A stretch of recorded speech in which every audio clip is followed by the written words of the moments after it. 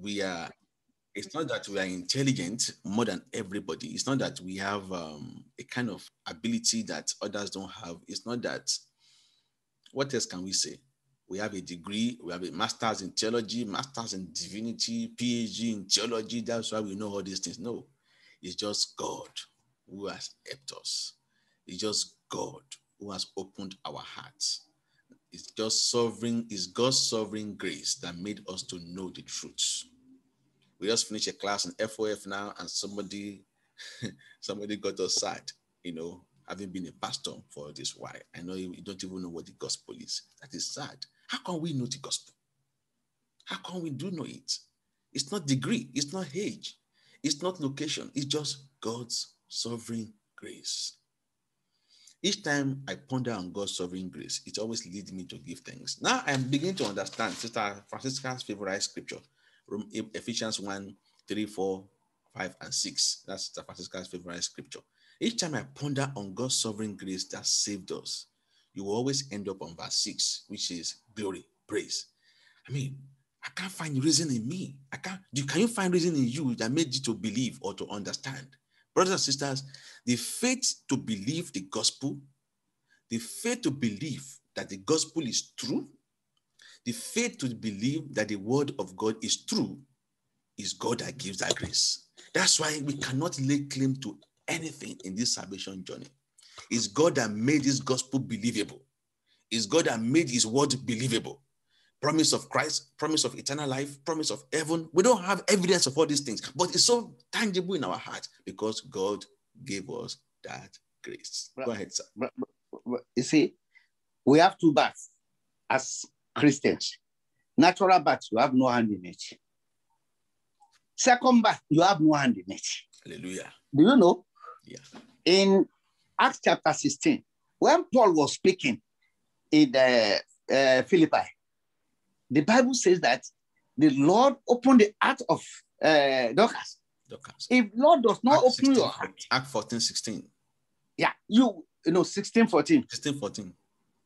You cannot. And that is where, my own favorite thing is in Romans 8, 28. So he's the one that called.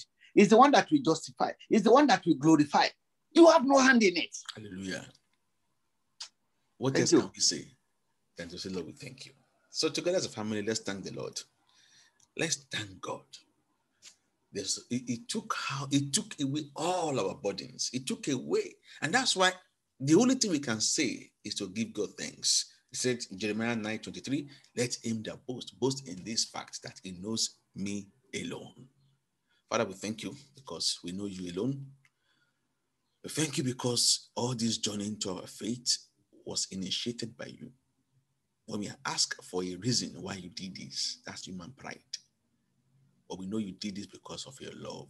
Love that was initiated by you without any counsel, without anybody bullying you, without anybody talking you to doing it. In fact, the love was made before the foundation of the world. We cannot fully understand you, but help us to just love you. Help us to be appreciative.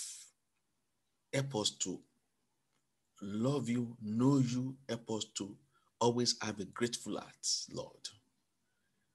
We don't even know how to thank you enough. I don't even know the right word to use to give you thanks. I don't even know what to say. I don't even know how to express the joy in my heart, the joy of eternal life, the joy of salvation. We come with a grateful heart.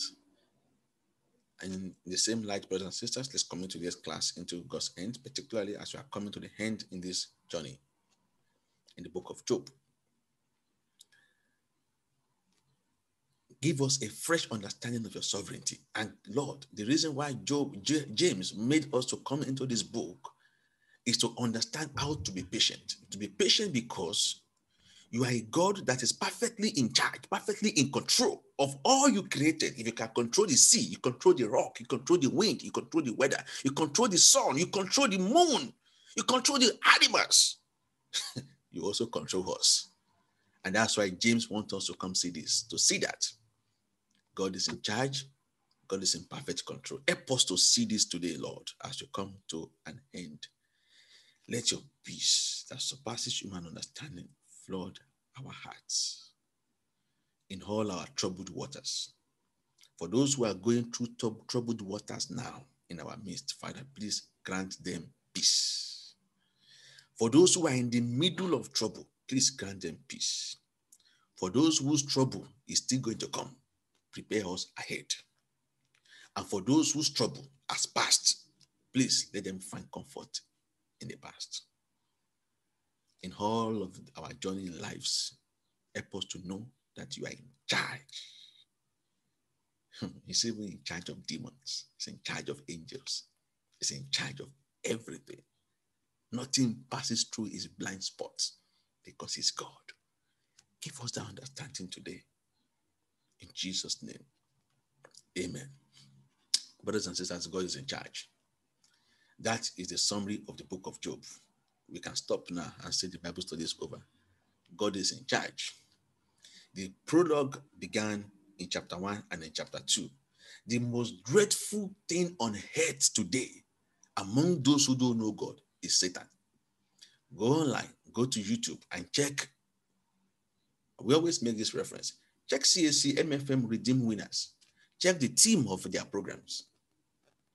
It's always Satan-centered, Satan-focused, Satan-centered, Satan-focused. Because they dread the Satan so much and they forget that it's a created being. But the book of Job opened to us that God summoned Satan. Chapter 1, maybe you forgot in chapter 1. Chapter 2 again, God summoned Satan. In fact, this text says God summoned Job chapter 1.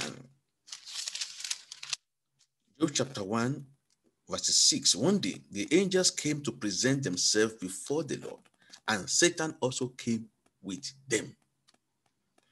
Another text, we call those angels in the original, they are called the sons of God. And Satan is part of them. Satan originally wasn't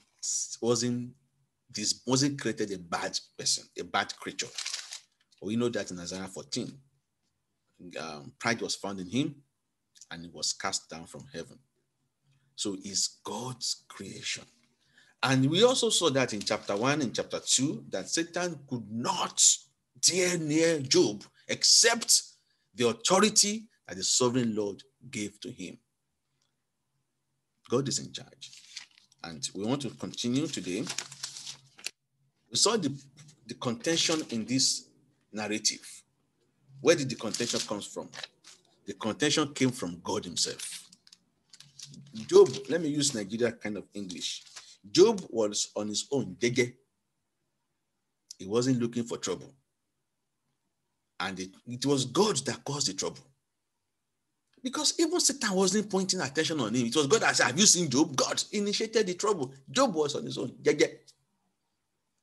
So the trouble came from the realm that Job doesn't know. Now, Job's friend used many intelligent, clever methods to explain this God, and they all failed. They all failed woefully. Some of them are using what we call experience-based theology. Because have you seen the elders? Based on these things, in life, when you do good, you get good. When you do bad, you get bad. That is experience-based theology. And that is that's like forcing your experience to fit doctrine. Is that not what we still do today? People forces experience to fit doctrine. So our teaching before starts with a preconceived notion. Then we force that teaching into a text. It's called back it up theology. You just go and look at the Bible to back it up. But at Charles former church, I was in the house yesterday doing a job, and they were connected to Brother Charles former church. No, Brother Charles former shrine. And the pastor was preaching yesterday. He said, Hope changed the story of Job. Job 14:14. I will wait until my change comes. I said, Brother Charles, where are you? Hope changed the story of Job. In as much as Job had hope, his story changed. Yeah. Of course, they will not check the text. I can never be found there again. He can never what? Be found there again. That's a shrine. He said, service. He said, hope changed the story of Job. You just keep your hope alive. Job 14:14. And the church too were writing notes. I pity them. Intelligent people. Adults. Grown-up adults. Oh, my shield. Anyway. So sorry, you see, this kind of thing, I love what Charles said one day. And what he said was that if you want to preach the Bible, just use the title that was preached. Somebody was given a title yesterday to do divine light. I said, what is divine light? He called me. Said they gave her something, divine light. I said, divine light. What's divine light? What's the meaning of divine? It's something that proceeds from God. So what is light? Why do they have to give you? Did they give you a passage? He said, no. They just said you should speak on divine light. I said, well, that passed me. I don't know what to say without lying. Because they want you to look for every part where there is light. And then you'll be speaking on it and you're speaking on it. So I said, Pastor, you can't help me. I said, no, I can't help you. Because they have got the answer. From the beginning, they know what they wanted. Mm-hmm. They don't want any other thing other than that. Mm-hmm. Experience-based and if you go throughout Nigeria now, where I am, the only thing that can bring you people there, divine breakthrough, divine this, divine that, divine, and that's it. Sorry to intrude. I'm sorry. Experience-based theology. So we have our preconceived notion. We force it into the scripture. No. A faithful minister teaches the Bible and you move towards the authorial intent. So our journey into truth starts from the Bible. You open it and you follow it through and it goes towards the authorial intent. What does God intend? That is a faithful minister. But an unfaithful minister have a preconceived notion. Yesterday, the church, that shrine, somebody is asking for the name of the shrine. Let's keep it for this recording's sake. The shrine, the title of the preaching was Kingdom Principles for Victorious Living. Do I have to go to church to know that? I don't need to go to church to know that. Okay? So Job's friend did things like that. They forced the experience into truth, and God proved all of them wrong. We also saw a friend that looks like he's intelligent. Eliu, or what's his name? We're not going to read him because all of them are going towards the same direction. Is it Eliu or Eliu? Okay, Eliu. He also came, is the youngest out of these three friends. The three friends of Job were older. He has been there all the while. He didn't talk because he's younger. You will see that from chapter 32. And he too came to that conclusion. It sounded like he was intelligent. It sounded like he was going to go into that in the right direction. At the end, it is also making the same position. Job, you sinned, confess. But we all know that the problem of Job was on his own, but the problem was not him. It was God proving a point. So we're going to jump to chapter 19. We'll read just one chapter, chapter 19. Then we will now jump to 38. For me, I'm done reading what his friend says that wasn't correct. I want to hear what the Lord said. I want to hear when the Lord is speaking. So we want to hear the authorial intent. Every other part, they were just saying their own. So this is where people come up by saying that the Bible is not the word of God. It contains the word of God. After all, these guys do not represent the view of God. When you talk like that, it's because who gave these guys microphone? Does someone give them microphone and they're just talking? It's a narrative account. And the narrative came. This is an insider information. You will see in this chapter 19 that apparently all these guys didn't know that this thing is going to become scriptures for us. So God revealed this to the writer of the book of Job. This is an insider information. Nobody was there writing, no typewriter, no record.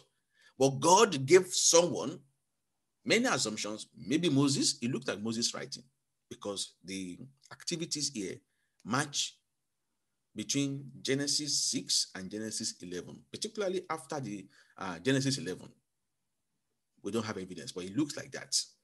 Some people also say because it has some wisdom literature, so it could be Solomon. I don't know. So this is not given. But what my point is that it's an insider information. There's no typewriter. There was no typewriter. There was no recording why it was happening. And eventually somebody penned it down in these holy scriptures. That is why it's called the word of God. So God actually spoke. These people spoke, but we cannot deny, you cannot break it and say the Bible does not, it just contains the word of God. It's not the word of God. What was the source? The source for everything was a narrative account from the mouth of God. So that makes the Bible entire, in its entirety, the word of God. So let's go to chapter 19. Job says something very important that will also help us to have confidence in the word of God. Then we'll now go to when the Lord began to speak, chapter 38, and we'll finish the book today. I'm done with all what his friends are saying. Their maxims, tradition, experience. I'm done with that. Let's go into what the Lord says and let's find out that. Chapter 19, who wants to read for us? Chapter 19, verses 1 to the end. Chapter 19. Then Job replied, how long will you torment me and crush me with words?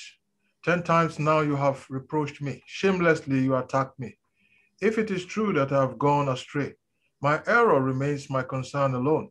If indeed you would exalt yourself above me and use my humiliation against me, then know that God has wronged me and drawn his net around me. 7. Though I cry, violence, I get no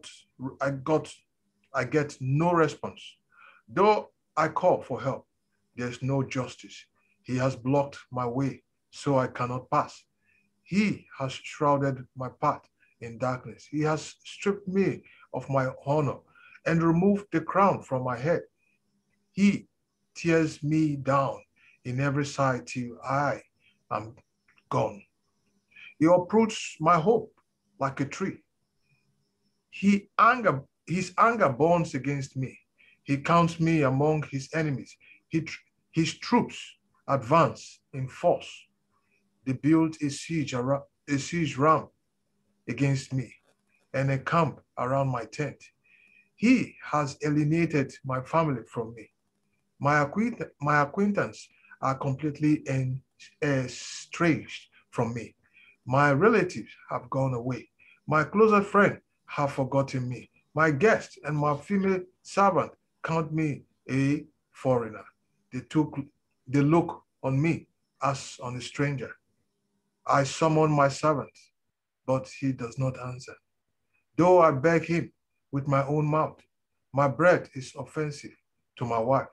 I am loathsome to my own family. Even the little boys scorn me. When I appear, they ridicule me.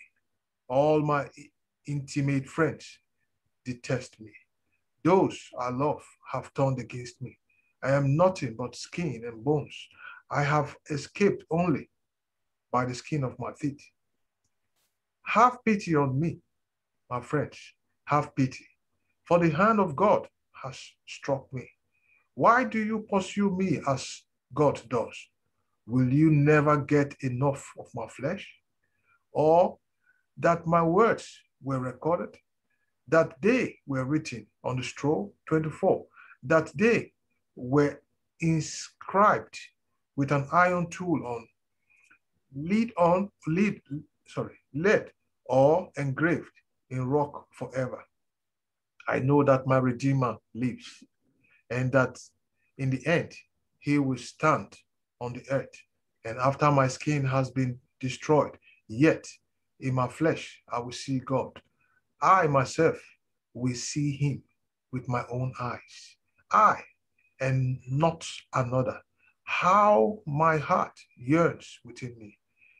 If you say, how we will hound him, since the roots of the trouble lies in him, you should fear the sword yourself, for wrath will bring punishment by the sword, and then you will know that there is judgment. Praise God. So there was something we ended with in the last time when we met, that Job has an insider information outside of his syllabus, or outside of the syllabus of his time. Maybe it's Psalm and Isaiah. Maybe maybe Isaiah 66, the last chapter. They're more of Psalm. Psalm also has inclination about the life after. than Job. Most of the Old Testament writers or the Old Testament guys don't know that there's going to be a life after. Because it was Christ that brought immortality, that brought life, that brought immortality into life. It was Christ that did that. So here you see what Job was saying in verses 26. And after my skin has been destroyed, yet in my flesh I will see God. This is, the Bible is very prophetic. And what this chapter is going to reveal to us is the nature of the Bible. Then we will go to chapter 38 and continue. It's important for us to rekindle afresh in our hearts the nature of the Bible. One of the features of prophetic writings is that, on one hand, prophetic writing is happening right now, like Moses, but on the other hand, is pointing to something of greater significance. That's called shadows, types, antitypes, and all the likes.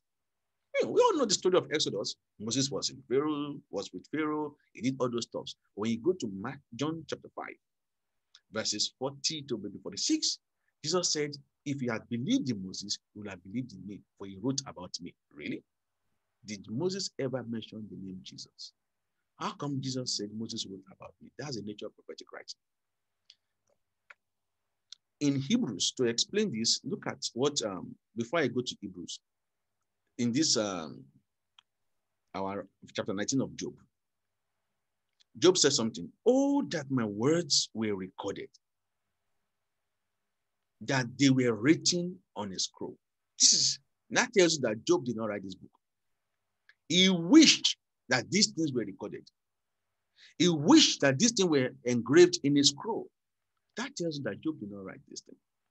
And that makes this Bible, all this qualifies to be the word of God. We cannot say because Elihu spoke, Bildad spoke, and what they spoke was wrong, therefore you cut it away. But still, you cannot go there to hold a doctrine. You understand what I mean? It's a narrative. It's a narrative pointing somewhere.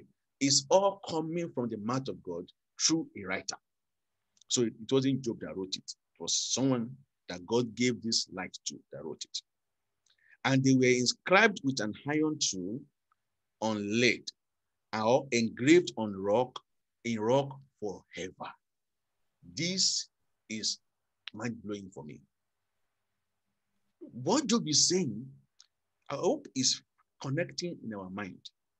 He's saying that I wish these things were written and these things were engraved on rock forever. And truly it was engraved forever. This is an old story. And yet it's getting to our hand today, June 6, 2021. What Job was thinking. So that tells you that there's something behind. Because if you look at 1 Peter chapter 1, verses 25. 1 Peter chapter 1, what lasts forever? 1 Peter, where are you? Okay, Brother, please read 1 Peter 1:25 for us. 1 Peter 1:25. It says, 25, but the word of the Lord endures forever. What endures forever? The word of the Lord. Of the Lord. Again, Isaiah 42:8. Peter was quoting Isaiah there. So what does Isaiah say?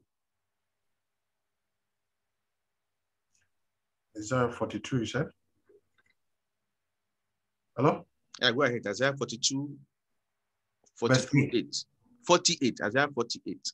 Oh, sorry. Isaiah 48.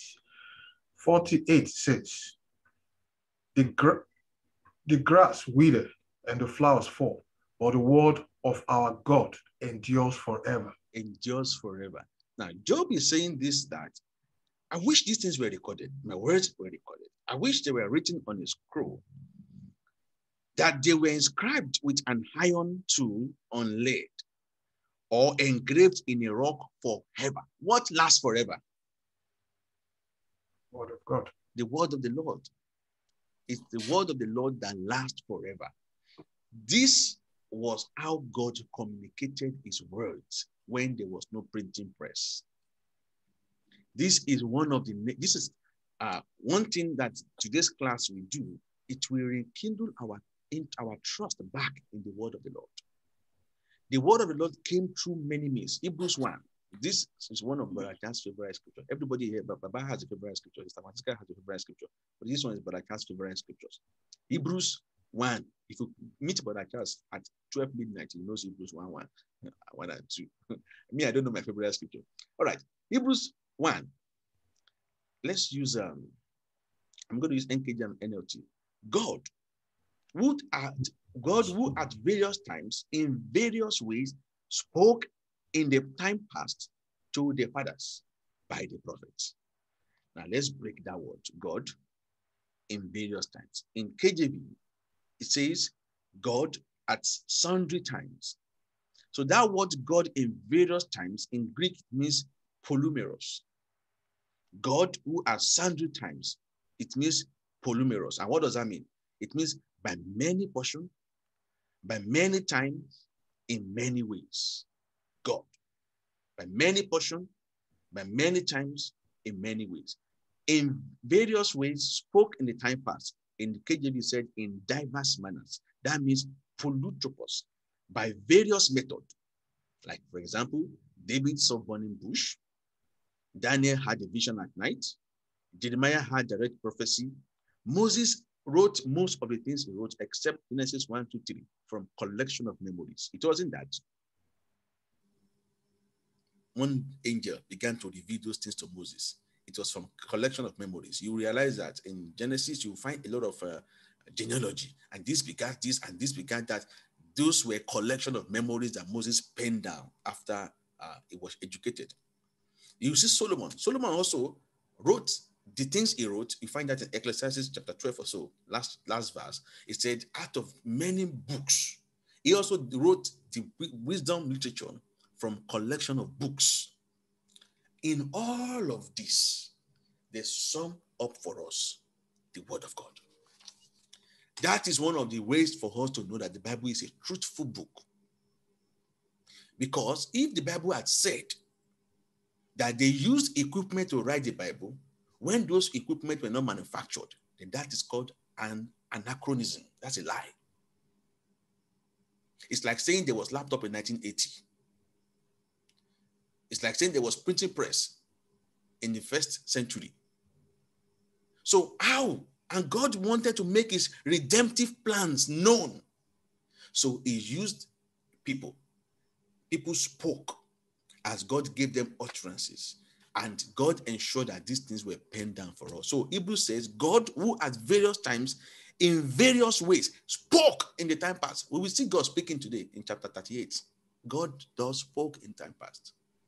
And in these last days has spoken. NLT says, and now in these final days, he has spoken. Brothers and sisters, this is a bitter pill to take. But if you believe the Bible, please believe the truth. Don't believe me. God is not speaking again. God is not speaking again. The scripture says, at that time, he spoke to Balaam. I mean, what is the big deal for God to speak? He can speak through anything. Even animals spoke.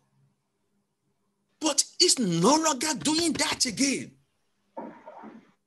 Oh, so are we saying that God does not lead, God does not direct? Just give me a minute. We're done for Brother Charles. Brother Charles, go ahead. Yeah, I just want to say that the same way. Sorry. Okay, go ahead. Sorry. The same way God is no longer creating the heavens and the earth, he's no longer creating We didn't hear you. animals. Speak louder, sir.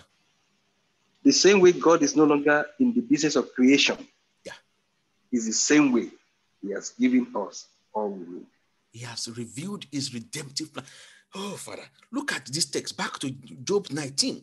In Job 19, Job said, Job 19:23, oh, that my words were recorded, that they were written on a scroll, that they were inscribed with an iron tool on lead, or engraved in rock forever. And what is that thing? Verse 25, I know that my Redeemer lives. We need that. All we will ever know about the redemption plan of God has been written. What else do we want again? What else? Even in the Old Testament, God wasn't talking rubbish. And God will not tell me the slippers I will wear today. Don't wear these slippers. Wear that one. Even in the Old Testament, was he saying this kind of rubbish? He wasn't talking rubbish in the Old Testament. There was one thing in the mind of God, redemptive plan. And he kept, in many portions, through many polytropos, through many methods, many ways, in dream, in vision, even animals spoke out his plan. So what is the big deal? If God wants to speak today, he will speak. But why should he? What is the greatest, deepest secret that God wants to reveal? Bible told us. First Corinthians chapter 2 is the greatest. You want deeper truth? Jesus warned us against deeper truth. What is the deepest that God wants to discuss about? First Corinthians chapter 2, the Spirit search. Where is that? First Corinthians chapter 2, verses 8. Let's start from verse 6. 2. However, we speak wisdom among those who are mature, yet not the wisdom of this age, nor of the rulers of this age, who are coming to nothing. But we speak the wisdom of God in mysteries, the hidden wisdom which God ordained before the ages for our glory, which none of the rulers of this age knew. For had they known, they would not have crucified the Lord Jesus. So what is the mystery there? The mystery is Christ. Mystery means mysterion, something kept secret, not revealed. It was kept secret, right? So this is the greatest secret that God wants to communicate. But it is written, eyes have not seen, nor ear heard, nor have entered into the heart of men the things which God has prepared for those who love him. But God has revealed them to us through his Spirit. For the Spirit searches all things. Yes, the deep things. What is that deep thing? Christ. Christ is the deeper thing. Is the deepest thing. So if you know Christ, you know the deepest. What else do we want again? If the Spirit search for deep things, after this, it's called deeper truth. You find deeper truth in Revelation chapter 2, verses 24. What does God call deeper truth? Let's go there just as a way of review. I want us to have confidence back in the Word of God. Revelation 2:24. Let me use NLT. Revelation 2:24. Now I say to the rest of you in Thyatira. Oh, why are you so slow today, my tablet? Revelation 2:24. Say to you. Now I say to the rest of you in Thyatira, to you who do not hold to her teaching and have not learned Satan's so-called deep secret, I will not impose any other burden on you. Let me read it from NLT. I read it some maybe NKJ, right? NIV. NLT says, but I also have a message for the rest of you in Thyatira who have not followed this false teaching, in bracket, deeper truth. We know the deep thing of God. The deep thing of God is Christ. If you are looking for something that is deeper than Christ, then you're looking for deeper truth. What is deeper truth? As they call them, depth of Satan. As for me, I'm done with the deep things of God. I don't know about you, but if you want deeper things, you want God to speak to you, maybe you want something deeper than Christ. This is resurrected Christ. He called deeper truth, depth of Satan. Hebrews said God has spoken. It doesn't mean that God is not leading. It doesn't mean that God is not directing. And we will look into those ramifications as we move forward. So what this verse 19, chapter 19 of Job is putting in our hearts is the nature of the word of God. God, when heaven and earth was created, there was full technological advancement from day one. The Bible will have come through tablets, iPad, or this means that we know now. But at that time, we don't have all these means. So it came this way through people. God spoke through people. In fact, let's look at one, then we go to chapter 38. Let's look at one of those ways. Acts chapter 1, verses 16. Acts chapter 1, verses 16. Let me use NLT. Brothers, he said, the scriptures had to be fulfilled concerning Judas, who guided those who arrested Jesus. This was predicted long ago by the Holy Spirit speaking through King David. This was predicted long ago by the Holy Spirit. Holy Spirit. How did the Holy Spirit speak? He spoke through King David. That's why the Bible is the very word of God. So that is in Psalm what now? This thing that Peter was quoting. Who knows where that Psalm is? I think I missed it. Where's that Psalm? Oh, I can't find it. I can find it here. Psalm 109. Psalm 109. Psalm 109. Yeah. NKJV put this thing this way. Acts 1:16. Men and brethren, this scripture had to be fulfilled, which the Holy Spirit spake before by the mouth of David concerning Judas. Psalm 109. Psalm 109. What's the verse? No, Psalm 41. 41 verse 9 too. Verse 8. Because may another take his place. Psalm 49 verse 1 too. Let me try Psalm 49 verse 1 first. 49? 49 verse Psalm 109. 41 verse 9. Oh, okay.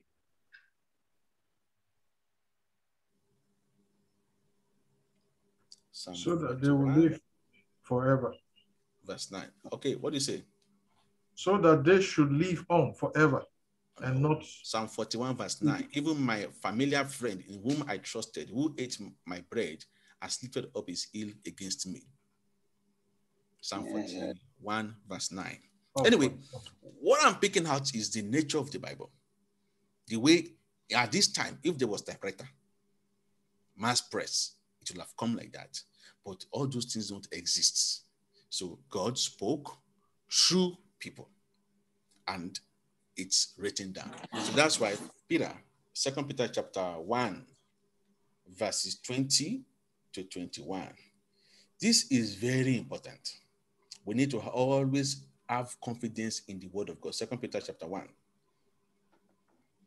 We need to always, verse 20, 2 Peter chapter 1, verse 20. Knowing this first, that no prophecy of the scripture is of any private interpretation. For the prophecy never came by the will of man, but only men of God spoke as they were moved by the Holy Spirit. Brothers and sisters, this is not just an ordinary word. This is the very word of God. Job didn't know what he was saying, but I believe God was speaking through him. He said, I wish, chapter 19, verses 23. Oh, that my words were recorded, that they were written on a scroll. Eventually they were. That they were inscribed with an iron tool on lead, or engraved in rock forever. The only thing that can last forever, the words that can last forever, is the word of the Lord. That's why civilization, enlightenment had come and gone, kingdom had come and gone, man had died, some countries have been resurrected, some had been destroyed, but the word of God abides forever. This is the word of the Lord. And what that word kept keeping for us is the story of redemption. He said, I know that my Redeemer lives. So the word there, I always say that a lot. He didn't say, I feel that my Redeemer lives. He didn't say, I think that my Redeemer lives. Our story of redemption is in direct proportion to how much God has revealed. Ephesians 1. Our story of redemption. The more we know how much God has revealed, the more redemption will be clear to us. Ephesians 1:8. Or let's even start from verse 7. In him we have redemption through his blood, the forgiveness of sins according to the riches of his grace, which he had made abound towards us in all wisdom and prudence. Look at NIV. NIV of that version says, okay, NIV of that version, in him we have redemption through his blood, the forgiveness of sin, in accordance with the riches of God's grace, that he lavished on us with all wisdom and understanding. He lavished redemption on us in all wisdom and understanding. So the more understanding of what God has done, the more of that understanding that we have, the more the story of redemption will be clear. You remember that our old song that we sang during the hymn we sang during root class. Great things he has taught us, great things he has done. The more we know what he has done, or the more we learn about what he has done, the clearer the redemption package will be. That's why, please, brothers and sisters, hate any church that claims to be church but have a screwed view of redemption. That is not a church. Hate any preacher that can vibrate and preach but has a screwed view of redemption. So you see, the book of Job now is connecting back to Christ again. He wants the book written forever, and it's the word of God that lasts forever. That's why it's the word of God. And what is that thing that God is communicating through many means in the Old Testament? The story of Christ. So Jesus came and said, if you had believed Moses, you would have believed me because he wrote about me. Everything leads to Christ. Now that Christ has come, that's why now Hebrews 1 now says, Hebrews 1 and 2. Hebrews 1 and 2 now says, in the past, come on. God, who at various times in various ways spoke in the time past to the fathers by the prophets, as in these last days spoken to us by Son. It's not, look at that word, it's not speaking, ing. It's not continuous, ongoing. All that needed to be said about redemption has been said. God still leads us because for as many that are led by the Spirit of God, they are the sons of God. Romans 8:14. God still leads us. At times, even where he's leading you, you'll be in trouble. We saw that Job here got himself in trouble without any problem of ease. So success, affluence is not a proof that God is leading you. Oh, how do you know God is leading you? He will always lead you in the path of righteousness. And the path of righteousness is the path of success. The path of a righteous man shining brighter and brighter. Paul, 2 Timothy chapter 2. 2 Timothy chapter 3. And I want Brother Hero to pay attention to this, and you're going to repeat that. Paul said, but you have, chapter 3, verses 10, but you have carefully followed my doctrine, manner of life, purpose, faith, long-suffering, love, perseverance, persecution, affliction, which happened to me at Iconium, at Antioch, at Iconium, at Lystra. What persecution I endured, and out of them all the Lord delivered me. Yes, all who desire to live godly in Christ Jesus will suffer persecution. How many people will suffer persecution? All. So when we suffer, it doesn't mean that God is not leading. And when God leads, he's not going to be speaking like Job. God spoke out of the storm. That is not going to happen now. It's done. But because we have the Holy Spirit in us now, he leads us. Even when you're not hearing a voice, he's in charge, he's involved, he's directing our steps. Most of the times we look back and we see what the Lord has done. We are going to chapter 38 of Job now. So I'm preparing the ground because I'm done hearing Job's friends. They are all wrong, right? I want to hear what the Lord has to say.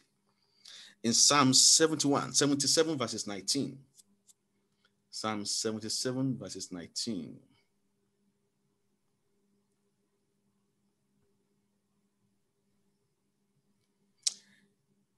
Psalm 77 verses 19. Your ways are in the sea, your paths in the great waters, and your footsteps were not known. And that's NKJV. Let's see NLT. Psalm 77 verses 19. Your road leads through the sea, your path through the mighty waters, a pathway no one knows was there. If anyone tells you that I can always tell, whenever you want direction, come and meet me, I will give you vision, he's a liar. The best of us cannot capture God. It's like telling someone on the sea, how do you see the road? It's gone. Once the boat leaves that angle, you cannot trace it. That is what Sam is saying. Your road leads through the sea, your pathway through the mighty waters, a pathway no one knows was there. At the olden days, God spoke. And what he was communicating was his redemptive plan. But now he has spoken because the greatest of revelation has appeared, which is Christ. And what do we need today? we need to understand what he has spoken. We need to understand. And that's why we are given the Holy Spirit. The Holy Spirit, go check it in 1 John chapter 2, verses 25 to 26. You have an Holy Spirit who will teach you. He's not going to speak, he's going to teach. You go to John 14, 26. When the Spirit of truth is come, he will teach you. Teach. John 15, 26. He will teach you and reveal me to you. You go to John 16. It's the same thing. What the Holy Spirit will do today is to teach us what has been spoken. It's not bringing new thing. Is it going to bring new things, sir? It's not bringing new thing. It's not bringing new things. Not bringing new thing. So what about this? I want to get married. What the jargons? How many people? Where do you get that kind of? Even in the Old Testament, who did it tell that you go and marry this or go and marry that? If you want to get married, even when they get this revelation from the Holy Spirit, they still get divorced. So who told you that? I mean, well, okay, you want to know the hidden part, the part of God that I don't know if it's that man. You start with the one that has been revealed. Start with that shall not fornicate. That one is revealed. We know that one. Start with that. Okay, people in Yoruba culture, I don't know in another culture, people want to know the destiny of their children. Really? You start with train your children first. Train them first. You start with the one that is revealed.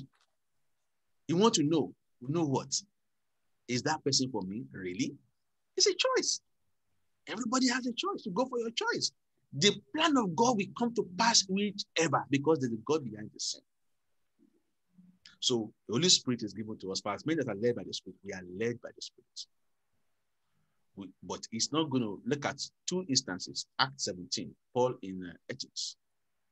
He saw idols. He was grieved. And based on that, he addressed them. Did you hear a voice? In Act 16, Paul was going. He saw that young lady that was possessed with a demon. Act 16, 18. Paul was sad. Did you hear a voice? We are led by the Spirit. The Spirit will guide us. But still, the fact that the Spirit is guiding us doesn't mean that we won't make mistakes. At times, it's in that mistake that we will learn. He is God. And that's what Job is telling us. Job is telling us that God is all wise, all powerful, all loving, all knowing. And that's why in the New Testament, Hebrews 11:6, he that comes to God must first believe. Believe. No, nothing to hear, nothing to see. Just believe that God is involved. God is sovereign. And that's what we're going to see now as we wrap up Job today. 38. Let me start reading it myself. Job 38:1. Then the Lord spoke to Job out of the storm. Yes, at this time, the Lord was doing that. This is not an impression. Like we saw that in Acts 17:16, Acts 16:18. This is not an impression. He actually spoke in such a way that Job could hear. But Hebrews told us he did that long ago, but now he's not doing it again. So whoever said the Lord told me, he did not tell him anything. We saw that too in Job, right? Job's friend, Eliphaz, said they brought it to me and he was lying. All that needed to be said has been said. So God will not tell you to go and apply for a visa? Really? Is that how we have reduced God? God is holy, God is righteous, God is just. He will not tell you to go apply for a visa out of what the whole world. If you want to apply for a visa, you went online, you saw that Canada is good, they are doing express entry, you applied, it's your choice. But God's plan will come to pass wherever we find ourselves. To the point that people go to church and they are lifting up passport. Because God told the pastor, bring your international passport. It's all lies. Brother Paul, it's the same yesterday, today, and forever. Oh, he was sleeping yesterday. Is he sleeping today? He was tired yesterday. Is he tired today? He was hungry yesterday. Is he hungry today? Come on, read in context. Get back to the context. That's the justification they use now. Get back to the context. All right. Then the Lord spoke. Yeah. He speaks at that time. But now he has spoken through his son. To Job, out of the storm, he said, who is this that obscure my plans with words without knowledge? Wow. You know why? In chapter 19, verses 16, Job summoned God. Job chapter 9, verses 16. He wanted to hear God. Now it's time for him to hear God. See? Many of us always pray, God, show me your face. If you see God's face, can you stand? Job chapter 9, verse 16. Job said, even if I summon him and he respond, I don't believe he would give me a hearing. It's insinuating, I want to summon God. Chapter 13, verses 3. Chapter 13, verses 3. But I desire to speak to the Lord, to the Almighty, and to argue my case with God. So Job, I don't pity him. I mean, I don't blame him. His friend that changed his head. They have told him things that were not true. So he too wanted to summon God. And it's time. You want to summon God? Come over. And God showed up. You realize that God showed up when he wants to show up. Do you see? God showed up when he wants to show up. Anyone that have a technique to bring God, seven keys to bringing God down. Either is a lie or it's witchcraft. You are not bringing Almighty God down from anywhere. God is God all by himself. Since chapter 3, the argument has been going on. God did not respond to chapter 8 because he's God. There are techniques we can use. Pastor Edeji, we will go to the mountain for 7 days. I will not eat anything that has pepper and palm oil. I will talk to God and he will hear. We are joking. We are really God joking. doesn't use the same method for anything. He just Really does what pleases him. Exactly. He is sovereign. The word sovereign means it takes independent action. That's why he's God. No the God external that your seed can push down is an idol. Because it's in idolatry. We know the food of Satan. We know the food of Shango. We know the food of Ogun. You just appease them, they respond. That is not Yahweh. Brothers and sisters, whoever is saying bring out a seed to move God doesn't serve Yahweh. The Yahweh that we know of is a sovereign Yahweh. He responds when he wants to respond. And that's what we see here. So Job has been asking, I want to summon you. When he asked, he did not answer. When his own time is ready, he came. Brace yourself like a man, verses 3, 38 verse 3. Brace yourself like a man. I will question you and you will answer me. God is not obligated to answer our questions. He did not answer Job, rather he asked him questions. Now people now say, when you come to this program, everyone will attend to you. How do you guarantee that? Where do you get that from? In fact, let's get to the Bible. Hebrews chapter 2, NLT, 2-4. Brother Hero, please read it for us. Hebrews 2:2-4, NLT. NLT, Hebrews chapter 2. 2-4. Oh, sorry, chapter 2, 2-4. 2-4 says, for the message God delivered through angels has always stood firm, and every violation of the law and every act of disobedience was punished. So, what makes us think we can escape if we ignore this great salvation that was first announced by the Lord Jesus himself and then delivered to us by those who heard him speak? 4. And God confirmed the message by giving signs and wonders and various miracles and gifts of the Holy Spirit whenever he chooses. Who gives the miraculous signs and wonders and various miracles and gifts of the Holy Spirit whenever he chooses? God. Not I want to choose a date, sir. Everyone looking for the fruit of the womb, you just come on a particular date, it will happen. Conception day. All the singles in the house, come, I'm going to anoint you. You will get married. Really. Really. See, these people are not talking about this Yahweh. This Yahweh that we are seeing now in the Bible, that is revealing himself to us. It's revealing himself to us to be a God that you cannot push around.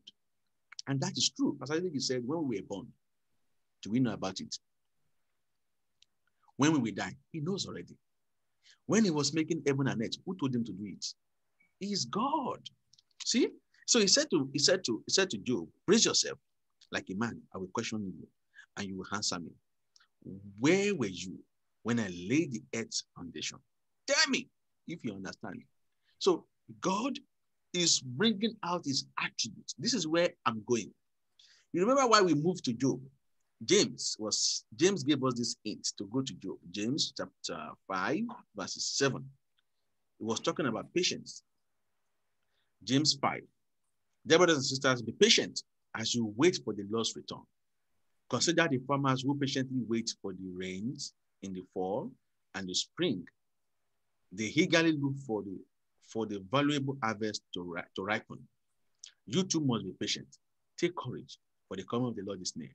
Don't grumble about each other, brothers and sisters, or you will be judged. For look, the judge is standing at the door. For example, of patience and suffering, dear brothers and sisters, look at the prophet who spoke in the name of the Lord. We give great honor to those who endure under suffering. For instance, you know about Job, a man of great endurance. You can see how the Lord was kind to him at the end. So here, James was teaching us patience, right? And he said we should go look at an example, look at an example. So we are looking at Job. So we are now seeing here that what really makes us to be impatient is when our eyes are shifted from the attribute of God. John 14:1. John 14:1. Jesus said, come on, don't let your hearts be troubled. See, when we are at a troubled time, I said this during this teaching that patience is not abstract. I'm just having patience. It's having confidence in God that you know, the God, having confidence in the attribute of God. Jesus said, don't let your heart be troubled. Then why? Why will my heart not be troubled? It's a trust in God and trust also in me. It is when we know God, the true biblical God, that we will be able to endure. See, when God began to say these things, Job was still sick. Miracle has not happened. And yet, he forgot the pain. When he began to see the attribute of God, he said, where were you when I laid the earth's foundation? Job could not talk. Tell me if you understand. This is revealing God's power. God is powerful. God is great. That's an attribute we have to see there. Who marked out his dimension? Surely you know God is wise. Who stretched a measuring line across it? On what were its footing set? Or who laid its cornerstone? Why the morning stars sang together and all the angels shouted for joy? This was after creation, before us. He's telling you that is God. The angels saw the creation, which means the greatest. All aspects of creations are covered. God is in charge. Who shut up the sea behind us when it burst forth from the womb? When I made the clouds its garment and wrapped it in thick darkness, when I fixed limits for it and set its door and bars in place, when I said, this far you may come and no further. Here is where the proud waves halt. Brothers and sisters, God is great. God is in charge. Even the ocean tide knows where to stop at the command of God. As the ocean tide is coming with power, it knows where to stop because that's where God wants it to stop. He said, verses 12, have you ever given orders to the morning or showed the dawn its place? This is to say that when you look up in the morning, you see the sun. Who set the alarm? Who set the thermostat? Who told sun when to come? Who told sun when to go? Who told moon, darkness when to come? God does all this. And somebody turned this to a doctrine, commanding the morning, right? Have you commanded your morning so everybody wakes up in the morning and they are commanding the morning? I command the morning. Really? This is a question. It's a question. You see the narrative. Have you ever given orders to the morning? In other words, he's saying that God, look at the ramifications, is in charge of atmosphere, is in charge of nature, is in charge of angels. We find that in the verse 7. Why the morning stars sang together, is in charge of the morning star. These are angels. Is in charge of the water weave. He's saying, if God is in charge of all aspects of creature, so he's not in charge of our life. Right? If God is in charge of every aspect of creature, so God is not in charge of our life. This is what God is showing Job. That it might take the earth by hedges and shake the wicked out of it. The earth takes shape like clay under a seal. Its features stand out like those of a garment. The wicked are denied their light, and their upright arms is broken. Have you journeyed to the springs of the sea, or walked in the recess of the deep? Have the gate, have the gate of death been shown to you? Have you seen the gate of the deepest darkness? Have you comprehended the vast expanse of the earth? Tell me, if you know all this, what is the way to the abode of light? And where does darkness reside? Can you take them to their place? Do you know the path to their dwellings? Surely you know, for you were already born. Have you lived so many years? Have- this is too much. Have you entered the storehouse of the snow, or seen the storehouse of the hail, which is reserved for the times of trouble, for the days of war and battle? This is telling you that God is in charge, and he uses all things to work out his purpose. He said, have you entered the storehouse of the snow, or seen the storehouse of the ale, which is reserved for the times of trouble? In other words, he's saying that God can use nature to protect a country. God can use nature to his advantage. Even nature responds to God, because all things were made by him, for him. All things were made by him, for him, and through him. Right? What is the way to the place where the lightning is dispersed, or the place where the east winds are scattered over the earth? Who cuts a channel for the torrents of rain, and part for the thunderstorms, to water a land where no one lives, an uninhabited desert, to satisfy a desolate wasteland and make it sprout with grass? Does the rain have a father? Who fathers the drop of dew? From whose womb comes the highs? Who gives birth to the frost from the heavens? When the waters become hard as stone, when the surface of the deep is frozen, can you bind the chains of the Pleiades of the Pleiades? Can you loosen Orion's belt? Can you bring forth the constellation in their seasons, or lead out the bear with its cubs? Do you know the laws of the heavens? Can you set up God's dominion over the earth? Can you raise your voice to the cloud and cover yourself with a flood of water? Do you send the lightning bolts of their way? Do they report to you? Here we are. Who gives the ibis wisdom, or Brother Paul, gives... wait. How will you ever answer any of these questions? God does One not will take expect him him to 1,000 years. God doesn't expect him to answer. Even me, I'm overwhelmed hearing it. He wants to hear God now. People want to hear God. He wants to hear, and he must answer, but he cannot. God said this for Job, to see that his wisdom created all these things. So trust this God. He said this thing to upturn him. He has no place to stand, no ground to stand. Everything, in fact, there was everything kaput. There's no argument again. When he saw all this God is wise, who has the wisdom to count the cloud. Do you see where God is going now? He's saying all these things, and he dive into wisdom. Who gives the ibis wisdom, or gives the roaster understanding? Roaster comes at 5 a.m. Who put the thermostat inside the roaster? How do they know the time? When there's an eclipse, all the chicken will go and sleep as if it's night. Who put all this thermostat of darkness and light in them? It's telling you that God is wise. Who has the wisdom to count the clouds? Who can tip over the water jar of the heavens? Look at, there's a time for winter, there's a time for spring, there's a time for summer. The thing is just too accurate. It comes at the right time. Leaves knows when to drop their leaves for the snow to come, or else the leaves will be too heavy and to break the tree. It will be too big for the tree to carry, and the trees will break down. Everything is perfectly in alignment. Summer comes at the right time, and you will see the progression with which summer fades into winter. It doesn't come suddenly. Imagine it was 40 degrees today and tomorrow minus 40. People are going to die. But it comes gradually. It fades down. It's like a thermostat. It starts going down, then it starts rising up to winter. Even winter goes down gradually. It doesn't come suddenly. It moves to spring. You change your cardigan from 5 in Canada to 2 or to 1 in Calgary. Somebody is going to shoot me.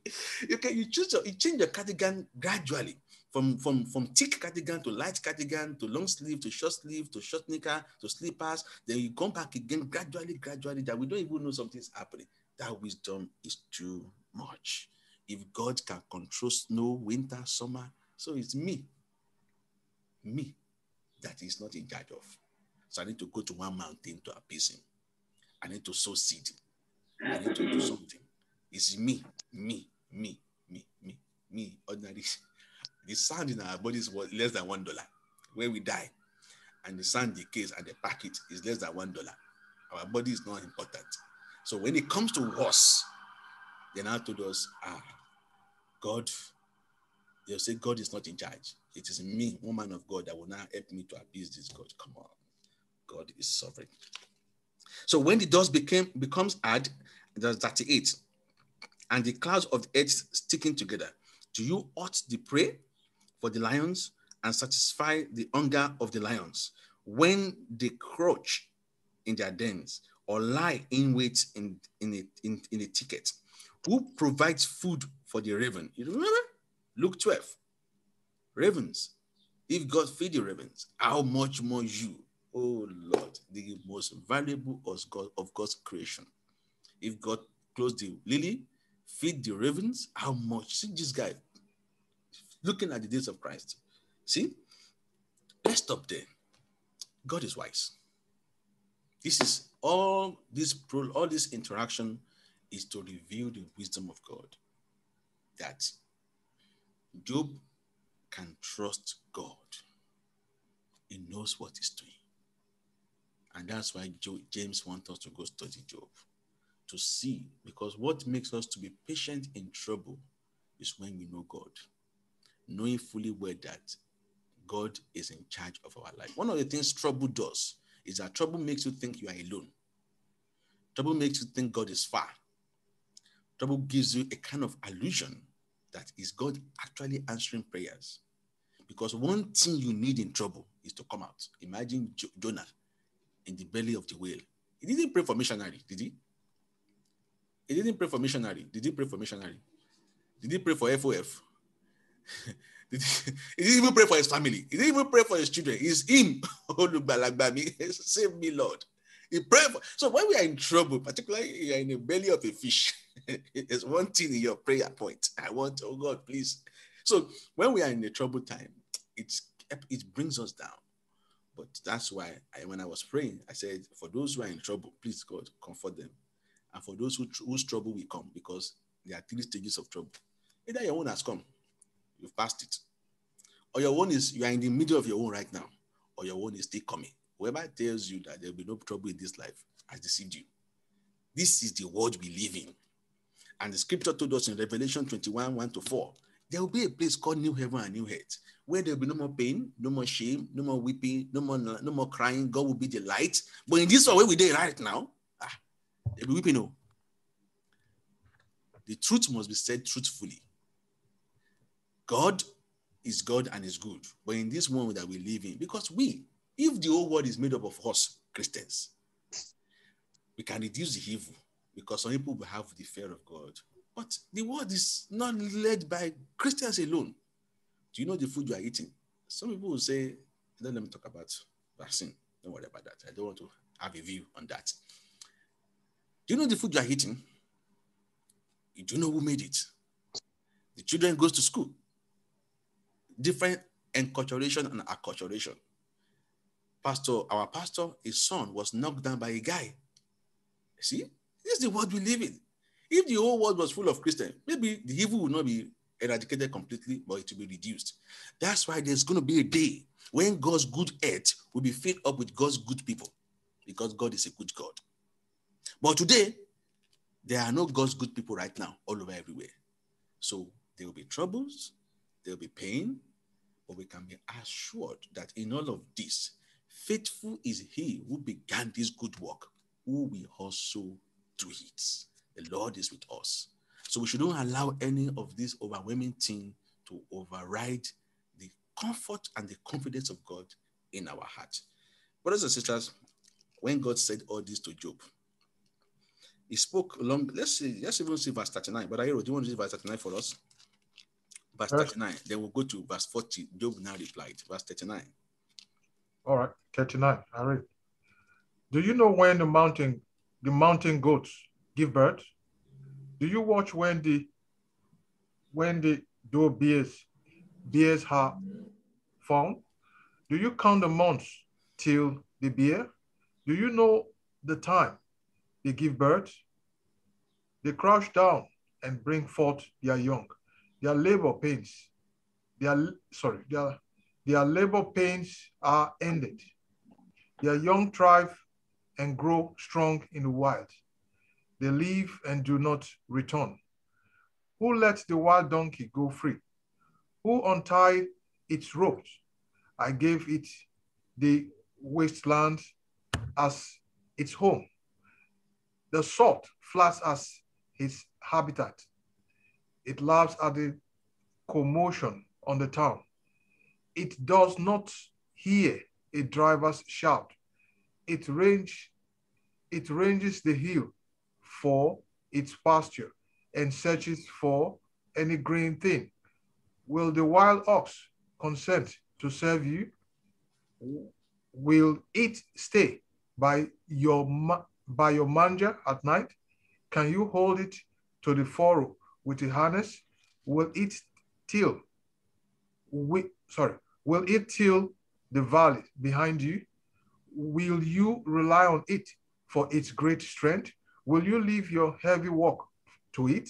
Can you trust it to haul your grain and bring it to your threshing floor?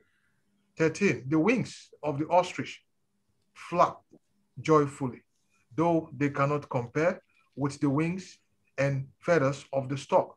She lays her eggs on the ground and lets them warm on the sand, unmindful that fox may crush them, that some wild animal may trample them.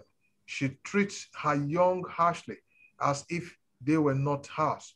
She cares not that her labor was in vain, for God did not endure her with wisdom or give her a share of good sense. Yet, when she spreads her feathers to run, she laughs at horse and rider. Do you give horse its strength or clothe its neck with a flowing man? Do you make it leap with a locust, striking terror with its proud snorting? It paws fiercely, rejoicing in its strength, and charges into the fray. It laughs at fear, afraid of nothing, and does not shy away from the sword. The quiver rather rattle against its side, along with the flashing spear and lance. In frenzy, sorry, in frenzied excitement, it eats up the ground. It cannot stand still when the trumpet sounds. At the blast of the trumpet, it snorts, aha. It catches the scent of battle from her far, and the shout of commanders and the battle cry. 26. Does the hawk take flight by your wisdom and spread its wings towards the south? Does the eagle soar at your command and build its nest on high? It dwells in the cliff, on the cliff, and stays there at night. A rocky grave is its stronghold. From there, it looks for food. Its eyes detect it from afar. Its young ones feast on blood, and where the slain are, there it is. Wow, this is powerful.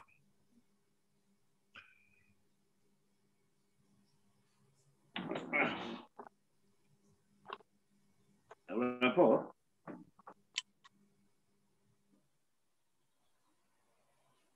Is Paul not there? Said to give him 1 minute. Yeah, so that's the beauty of Bible study, that it's not a church, that you have to be full, everything has to be drama. In Bible study, you can take out and come back again, right? So, yeah, Brother Hero, thank you. Yeah. From this text, in that chapter 39 that you read, you will see something that got me laughing, because I just want to pick a little bit there. It spoke about verse 13, chapter 39, verse 13. There are so many things, but let's put it together. The wings of the ostrich flap joyfully, though they cannot compare with the wings and feature of the stork. Now, if you go to verses 16, she treats a young Ashley as if they were not hers. She cares not that her labor was in vain, for God did not endow her with wisdom or give her a share of good sense. Yet she spreads her feathers to run. She laughs at horse and rider. Horses are known for speed, right? And he's saying that this thing that you think has no wisdom in this aspect, but in that other aspect, it does a horse. She does a horse, meaning that you may think that God is stupid when he's doing his things, but he has his own reason for doing his things. You may think that what Job was going through doesn't make sense, but when God does his things, he does them for his own reasons. And if God is wise, we should know that his reasons will outweigh our own reason.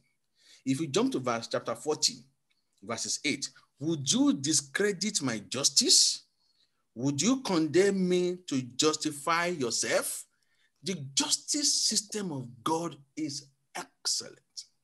But for us, Job does not deserve what he's going through. But God is telling us this, that he knows why he does his things, and he has a reason for doing his things. This funny story, a man stood under the oak tree, and he saw oak seed on the oak tree. And he saw watermelon on the floor. And he thought he's wise. He said, how can God put this small oak on a tree and put this big watermelon on this shrub? Why can't God put this oak and this watermelon on the tree? That's where watermelon should stay.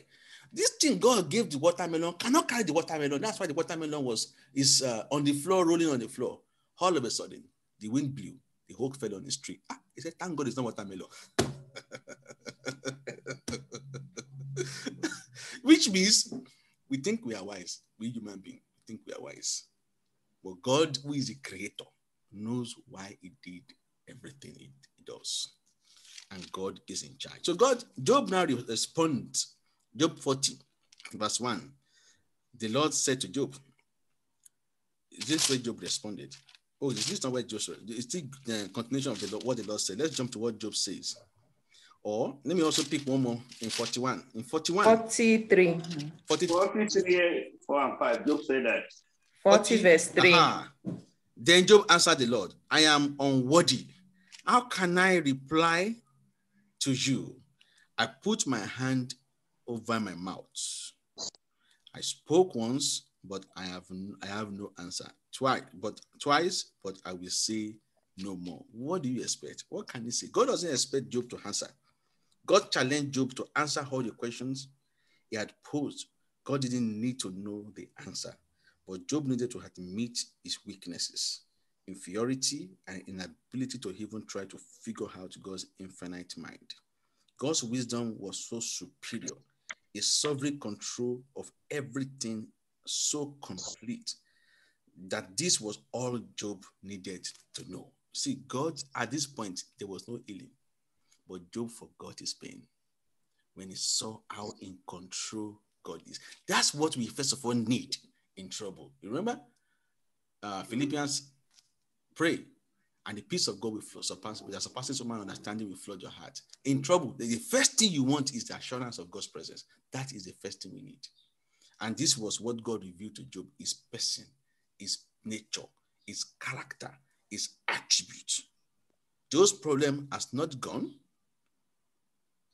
but his confidence has been restored. That's why Bible study, good one, not Bible study that I'll tell you. Today's Bible study, But the topic is kingdom principles for victorious living. That's not Bible study. Bible study is Bible study, where we study the Bible. That gives us confidence, that gives us comfort. In this chapter 41, verses 11, you can go read it yourself again when you get home. So we have unpacked it. Chapter 41, verses 11. Who has a claim against me that I must pay? Everything under the heaven belongs to me. So, brothers and sisters, God has a need, and you're going to package your seed. You want to give it to God. You're going to raise your hand above your head. That's a lie. This just validated Acts 17. What is in Acts 17? Acts 17, 20, what? 24? 24, 25? 26. Here is God who made the world and everything in it. Since he is the Lord of heaven and earth, he does not live in man-made temples, and human hands can't serve his need, for he has no needs. He himself gives life and breath to everything, and he satisfies every need. From one man he created all the nations throughout the whole earth. He decided beforehand when they should rise and fall, and he has determined their boundaries. God has no needs, and human hands cannot meet his need. He holds nobody. God, you have to do this. So when you will not pay your tithe, you will not tell God, God, you see, I've paid you my tithe, and that my life must not be tithe. Really? You have been scammed. God has no need. But it doesn't mean that we are not responsible for each other. When you see the true work of Christ, you support it. When you see a brother in need, you support them. But that is not to say that you are transacting. When you do this, God will do that. God, you see what I have done. I used to sweep your church. Therefore, you hold nobody nothing. We have been scammed. Whoever says yes, one more seed you will sow, and to just see. Job said it. Job 41:11. Who has a claim against me that I may pay? Who? Nobody. He is God. He holds nobody. Everything under the heavens belongs to me. So God has no need, brothers and sisters. You can go read it for yourself, and let's finalize and see. Because James said, God is merciful. He did not leave Job like that. So we just suffer for nothing. Chapter 5, verses 11. James 5:11. James said, we give great honor to those who endure under suffering. For instance, you know about Job, a man of great endurance. You can see how the Lord was kind to him at the end. For the Lord is full of tenderness and mercy. So God was kind to Job at the end. He first of all settled his confidence through his attributes. Then God helped Job. Then Job replied the Lord, verse 42, I know that you can do all things. No purpose of yours can be thwarted. This is just profound. That was what Sister Francisca taught us today. If you like, get all the best wisdom to thwart the purpose of God, you are joking.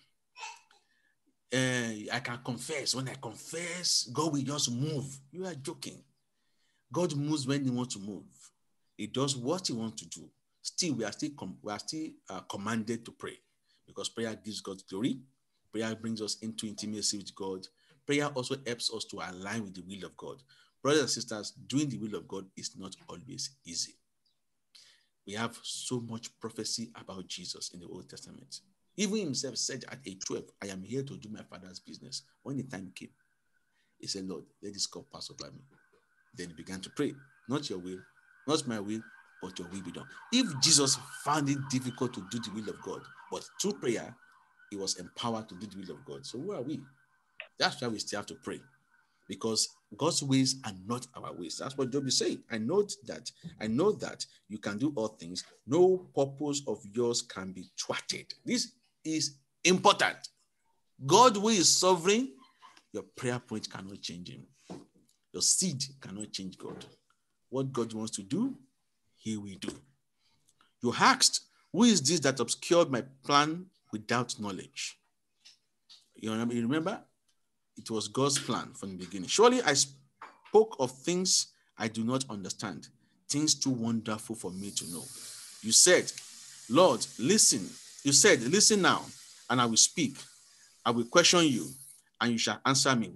My ears had heard of you, but now my eyes have seen you. Therefore, I despise myself and repent in dust and ashes. He repents from his pride. It is human pride to you want God to always give you explanation for what he's doing. You want to know. I want to know everything. God, show me. And you want God's answer to every of your inquiries is human pride. I want to know that. So anyone looking for a prophet, is your human pride, because Romans 12:1 and 2 told us, be not be conformed to the world, but be transformed by the union of your mind, that you may know the perfect and acceptable will of God. To know the will of God, you don't bypass your mind. Either by going through a prophet, is bypassing your mind, or by using technique that will help you to press into the divine. We don't need that. That is human pride. So Job repented from human pride. He wants God's answer. Whenever we are not satisfied with what God has revealed, we want more. It's a symptom of God's human pride. It's a symptom of man's pride. So after the Lord had said these things to Job, he said to Eliphaz, the Temanite, I'm angry with you. We have read this over and over. Are your two friends, because you have not spoken the truth about me, as my servant Job has. So now take 7 bulls and 7 rams and go to my servant Job and sacrifice a burnt offering. As at this time, they are going to Job and he is not healed yet. But his mind has left that one now.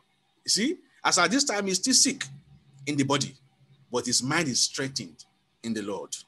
See now, take 7 bulls and go to my servant Job and sacrifice a burnt offering to yourself. My servant Job will pray for you, and I will accept his prayer and not deal with you according to your folly. You have not spoken the truth about me, as my servant Job has. So Eliphaz the Temanite, Bildad the Shuhite, and Zophar the Naamathite did what the Lord told them, and the Lord accepted Job's prayer for them. After Job had prayed for his friend, the Lord restored his fortune. He did not even pray about his own problem again. He's now lost in the plan of God. God knows our problem. He knows when to solve it. He knows how to solve it. He's in charge. He sees everything. All his brothers and sisters and everyone who had known him before came and ate with him in his house. They comforted and consoled him over all the trouble the Lord had brought on him. And each one gave him a piece of silver and gold and a gold ring. Verse 12. Verse 12. The Lord blessed the Lord blessed the later part of Job's life more than the former part. He had 14,000 sheep, 6,000 camel, and 1,000 yoke of oxen, and 1,000 donkey, and he also had 7 sons and 3 daughters. They didn't mention his wife. Well, obviously, he must have gotten it through somebody, right? Maybe his wife. Maybe I didn't mention her name. As soon as she made that statement in chapter 2, verses 9, she fizzled out of the scene. We don't know where she was or where she is, but we know that Job had more children. And verse 19, nowhere in all the land were they found women as beautiful as Job's daughter, and their father granted them an inheritance along with their brothers. After this, Job lived 140 years. He saw his children and their children to the 4th generation. And so Job died an old man and full of years. James explained everything. God is merciful. God is merciful. Job said in James 5:11, he said, a man of great, you can see how the Lord was kind to him at the end when his purpose was achieved. If you ask me, God, why did you put Job through this trouble? I don't know. All I know is God is wise, God is powerful, God is in charge, and God is in control. This word is for us to have hope and to trust the attribute of God. At this point, I don't know if you have a contribution, if you have, before we pray. it's interesting that Brother Paul, why did you leave Job 38:12 alone? You just read it and you went like that. Job, what? We spoke about it. Is that not 38:12. command you the money? How you went here or you were frozen? Okay, I was okay. Yeah. There was a book that is selling more than 12 million of it sold. More than 12 million of lies. I didn't get you, sir. You are far from your computer. Oh. I said he sold that book, more than 12 million of lies. Yeah, it's Commanding by the money. Cindy Trim, commanding your money. Oh, damn. Yeah, because people too departed from systematic Bible study. So who did that? Who wrote that book, please? That is Cindy Trim. Olukoya too wrote a version in Nigeria too. There's another American version too. Command. Oh, okay. Command. What is it? Command ye. I be commanding your money. Command the money. Command the money. Is the question, and the question was revealing the attribute of God. So there's no doctrine there. It's a rebuke, not a question. It's a rebuke. Total one. Sister Kemi, go ahead, man. Oh, yes, sir. So, well, you mentioned something like when you were talking about paying tithe and all the other thing that you cannot say you have paid your tithe, then you now say, okay, God will now do this. Now, what about this line in the Bible that says that bring God to remembrance? Because, yes, that says that bring me to remembrance. There is a passage in the Bible that says that. Open the place for us, man. I'm waiting too. Well, let my brother, let Charles open it for me. Because is it that we read it for us? Are you reading no, because he knows what I'm talking about. But the question is remembrance of what? No, that God says that bring me to remembrance. So now, when that is put in place, it will not be like, Lord, I'll pay my tithe. I've been serving you. Now do this for me. Does God forget? Ori Lori, Deuteronomy. We need to remind you. Isaiah 43:26, right? Okay, what does it say, sir? Zakemi, what do you believe? Let me Is see. that right? NKJV version. Sir, I'm saying that the Bible, there's a line in the Bible that says that bring God to remembrance. Okay. That says bring me to remembrance. Isaiah 43:26. I can't remember the passage now. But you know the line. I know. Bring God to remembrance. And then you will now pray and say, Lord, I have done this, I have done that. There is also Malachi chapter 3. It's Malachi, yeah. Malachi chapter 3 verse 10 says, bring the whole tithe into the storehouse. That they bring the whole tithe into the storehouse, that there may be food in my house. Test me in this, says the Lord Almighty. Okay. And see if I will not throw open the floodgates of heaven and pour out so much blessing. Brother Valentine. Yeah. What is the difference between synagogue, temple, and storehouse? I hope you are not trying to divert that one. No, Sister Kemi, don't worry. I'm reading your text. The temple was primarily God's house, where he had 3 compartments. And in the temple, you had a storehouse. A synagogue was Devil's house. Was also God's house, but it was composed of at least, I think, 12 members. They start a synagogue. But the storehouse was where they used to keep agricultural produce. At least. The issue of tithing, I don't know. I had been a Seventh-day Adventist before I rejected Christianity back long time ago, until when I went to Nigeria, God opened my eyes. And when God opened my eyes, the first thing he did was he shut the door so that I should not go back to Seventh-day Adventism. I think I should have just gone. But when I discovered the truth of tithing in 1997, I said, oh, they have dealt with us. I normally give tithe, but I don't give tithe with this mentality in place. I was asked one day to teach tithe. I told the pastor that if I teach tithe, there will be no money in this church. They say, you don't believe in tithe? I say, yes, I don't believe. But they say, oh, give. I know that we need money to advance God's work. So this thing has hooked people from all churches. All churches. Okay, quick answer. There's only one temple, and that temple is in Jerusalem. And God just put his name on it. So not like I put Solomon said that I know you cannot, you don't live in the house, and just put your name on it. Mm-hmm. And synagogue is where they go to the temple 3 times a year, really, for the feast, for all those feasts. And what do they do in the temple? They slaughter animal, they make sacrifice. So you can't compare it to the church. Synagogue is close to the church because that's where they meet every Sabbath day.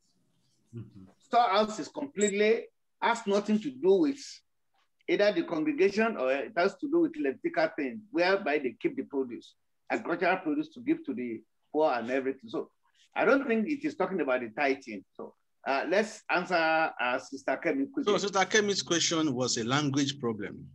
And that is the problem. It is similar to commanding the morning.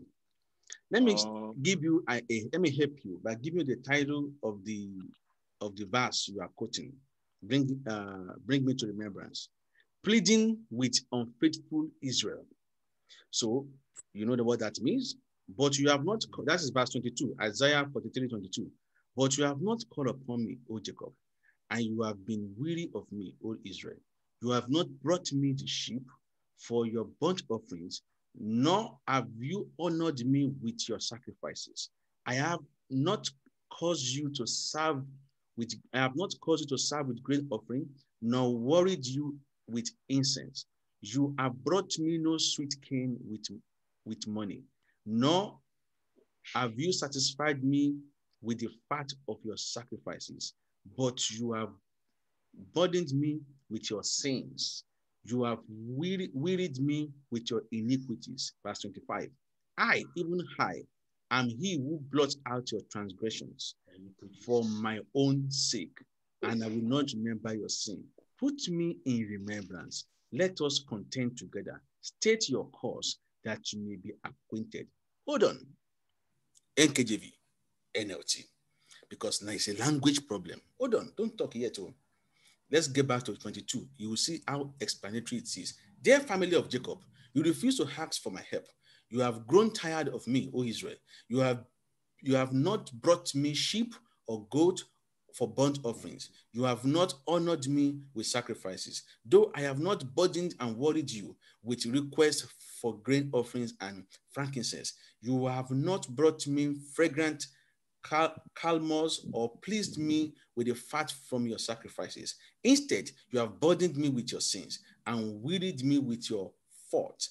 I alone, will blot out your sins for my own sake, and will never think of them again. Let us review the situation.